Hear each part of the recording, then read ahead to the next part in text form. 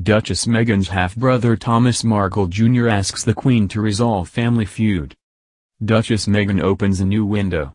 His half-brother, Thomas Markle Jr. opens a new window, said in a new interview that the Queen should step in to help heal the family's bitter rift.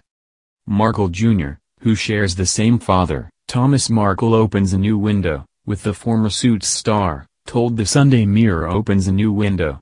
That Queen Elizabeth II opens a new window. And Prince Harry opens a new window. His father, Prince Charles opens a new window, should help reunite the Markles. Meghan, 37, has not spoken to her father since the day after her wedding to Harry in May 2018, which the 74-year-old couldn't attend as he'd suffered a heart attack. Opens a new window. In the wake of a paparazzi photo scandal he was involved in. The retired TV lighting director has spoken out in a number of interviews about his fractured relationship with his only daughter from his marriage to now ex-wife Doria Ragland. Opens a new window. Since the Duchess of Sussex now has a child of her own, 2-month-old Archie, Markle Jr., 53, is hoping she will be inspired to heal the rift with her family. Now you're a mother, I hope you're grown up and mature enough to figure out family is very important, the window fitter said in his message to his sibling, who he hasn't spoken to in years. He told the Mirror that he thinks the Queen should step in and tell Meghan to make amends with her father and family. And if the British monarch won't, then Meghan's father-in-law should step in and say, something's not right. They should force her into this, or it's just going to continue to cause problems in her life. Markle Jr. also took aim at the former actress and her luxury lifestyle, saying, personally, I feel I don't know this Meghan anymore. My father doesn't know this Meghan anymore. This is a different Meghan than we all grew up with. It's very, very strange. A source told Us Weekly in May that Meghan's father is devastated over not being given the chance to see his grandchild.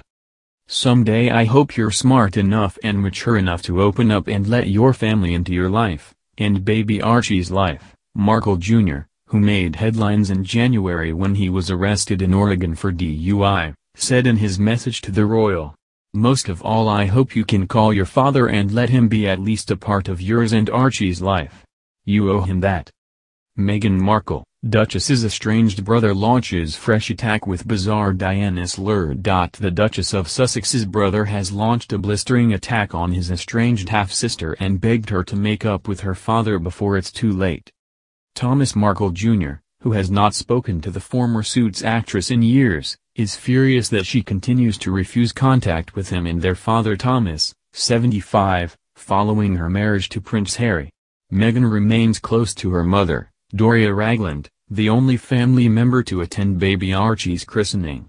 Thomas Jr. bizarrely claimed that Harry's late mother, Princess Diana, would be upset that Meghan had cut ties with the Markles, and called on the Queen and Prince Charles to force her to rebuild her relationship with the clan. Father of two, Thomas Jr., 53, who lives in the U.S., also seethed about Meghan's privileged lifestyle and said the reported £2.4 million cost of renovating Harry and Meghan's Windsor home had disappointed British taxpayers. And he says if their father dies, Meghan will have to carry the burden of not being there and doing the right thing, and says she might not even turn up at his deathbed. Meghan, 37, has not spoken to her father since he staged paparazzi photos of himself before her wedding last May. He then pulled out of walking her down the aisle, saying he had suffered a heart attack. Thomas Sr. gave a number of interviews about his daughter and published a heart-wrenching letter from Meghan, in which she said, "Your actions have broken my heart into a million pieces." Thomas Jr.'s sister Samantha has also been one of the Duchess's fiercest opponents. But Thomas Jr. is unrepentant about his family's actions and even suggested that her mother Doria could fall out of favor. He said, "Doria gets to visit Meghan a day here and day there, that's about it. I think that's probably the next relationship that's going to fall off the map." And he continued, "I think Princess Diana would have talked some sense into Harry, not Meghan. Princess Diana was an amazing human being and a true humanitarian. She would never ever even consider doing things like what Meghan has done to her own family. There are some things you just don't do, pretend that you don't have a family or never want to talk to them again." That's where I think Princess Diana would draw the line. He said his father would be so amazingly overjoyed to see and hold grandson Archie. The sad part of all this is Meghan doesn't realize how much she's hurting him by ignoring him and not letting him into her life again, he said. He's dedicated his entire life to giving Meghan everything she wanted and putting her on the path to where she is today. How he has been excluded is a slap in the face and not fair. And he of all people in the Markle family deserves respect from Meghan. Thomas also claimed Harry was very misinformed about my father. He said, "My dad is upset because Harry hasn't taken the time to meet him, talk to him properly and get to know him the way my father is." And he said the Queen should step in and tell Meghan to make amends and Charles should step in and say, "I think this is not right, how long do we have to cover this up for?" He said, "At some point in the future, whenever it is, I think they should force her into this or it's just going to continue to cause problems for her and her life.